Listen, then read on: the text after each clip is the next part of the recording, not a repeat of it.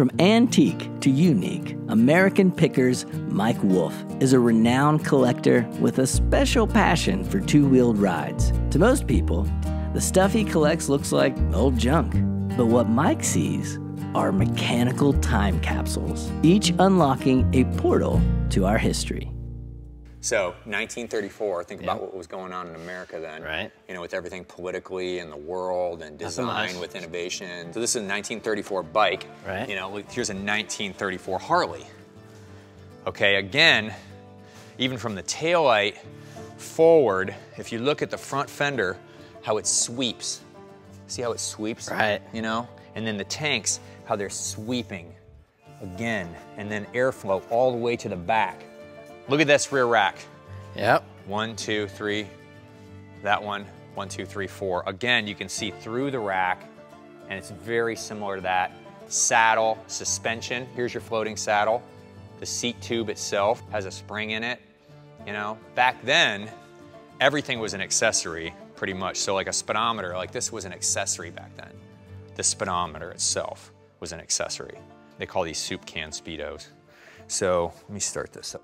It's so important not to just own something like this, but to be able to ride it.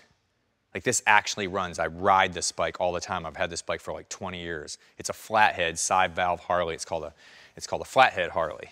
So we're gonna prime it. Give it a few kicks.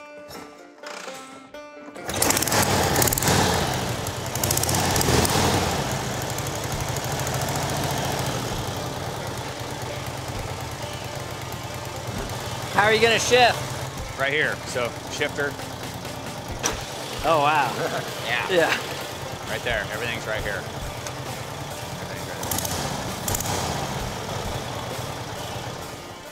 But again, you know, it's a time machine. Yeah. You know, when you're riding a Harley like this, and from this time period, people ask me what it's like, and I say it's like riding a fast tractor. You gotta ride this thing. You know, I mean, it's you have to control it, you know, and it's all part of this industry. Milwaukee, Wisconsin, look where that was, an association to Chicago to build that. You know, it's just, see how it just all kind of just goes like this. It all goes like this. And that's my personal passion of why this stuff is so important, not only to look at, but to enjoy to ride.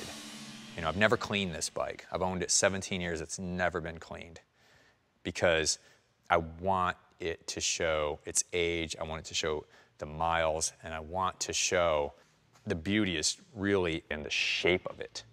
You're doing your part to help us remember where we came from.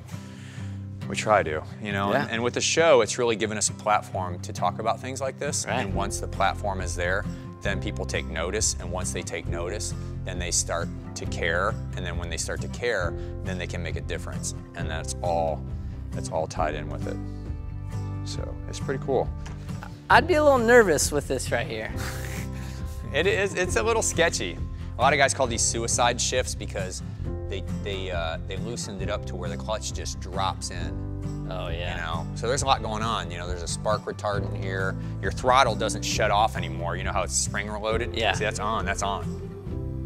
You have to shut it off. Wow. You know, while you're riding it. And the brakes, you know, the brakes are there. So is this not a brake? That's the front brake. Yeah. And this is the rear brake.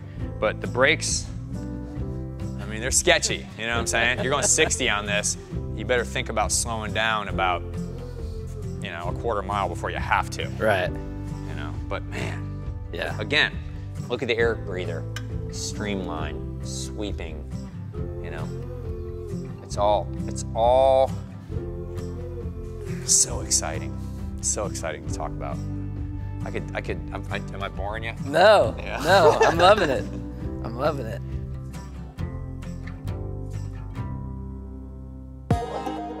This video is inspired by our PBS series, Reconnecting Roots. Visit reconnectingroots.com to watch the full episodes or to check out our music and podcast. Give us a thumbs up and subscribe so we can keep making more. Thanks for watching.